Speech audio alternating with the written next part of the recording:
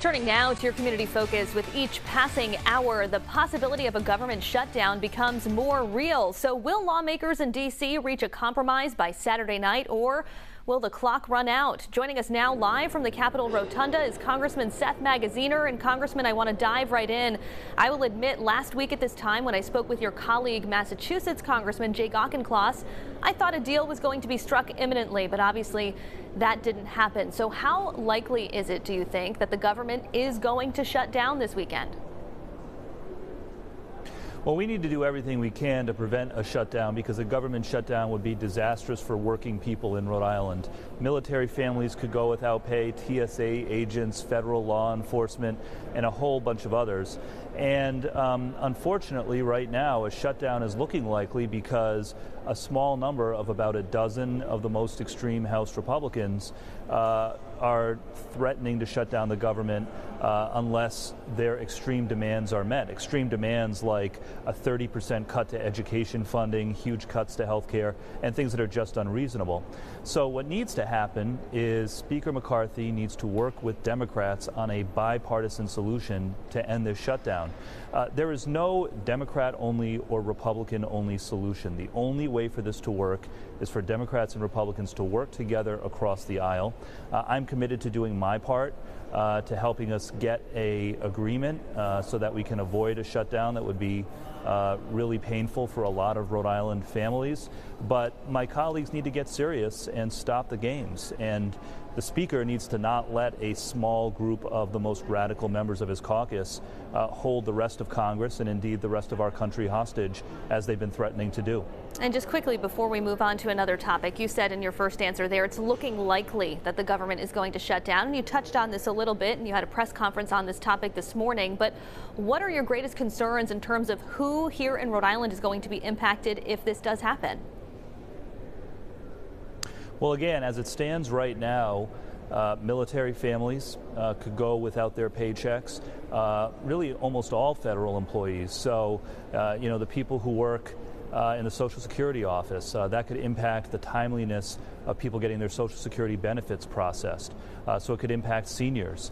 Head Start, the program that helps young children, particularly from lower income families, get access to early childhood education. That funding could dry up. And again, if there was a clean bill on the floor today to keep the government open, the vast majority of Republican and Democratic members would vote in favor of it. Unfortunately, it's only about a dozen holdouts that Speaker McCarthy seems to be beholden to that are holding this up. And so my message again to him is stop the politics, stop catering to the most extreme members of the Republican caucus, and instead let's work together, the vast majority of Republicans and Democrats who want to work together in a bipartisan way to keep the government open. Switching gears, Congressman, 125 people were killed today in a blast in Azerbaijan. It happened in a region where ethnic Armenians are fleeing after a 10-month blockade was lifted. We don't yet know the cause of this blast, but are you satisfied with the recent developments in this conflict and how the U.S. is responding? Well, I'm a member of the House Armenian Caucus and have been engaged on the Artsakh issue since I got here. And I can tell you right now that the actions of Azerbaijan to launch military action against the ethnic Armenians in Artsakh is completely irresponsible and unacceptable. And the United States and our allies around the world need to put pressure on Azerbaijan to come back to the table, work with Armenia, work with the people in Artsakh to restore peace. This is a terrible situation. It's also, frankly, a failure of the Russian peacekeepers who were supposed to broker a deal to maintain stability in Artsakh.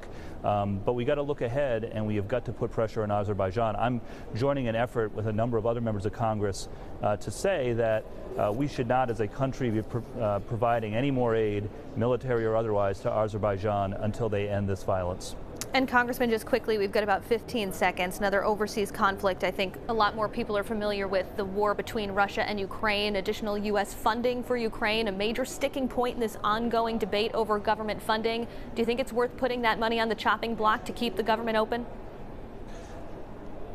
Make no mistake, it is in America's national security interest to support the people of Ukraine in their fight for freedom against Russia. If Putin is allowed to roll through Ukraine, he will not stop there. He will continue to march through Europe, destabilizing the whole region and American security interests as well. So we should continue to support the people of Ukraine as they fight for their freedom and their democracy from this illegal invasion. All right, Congressman Seth Magaziner live from the Rotunda in Washington. Thanks so much for your time.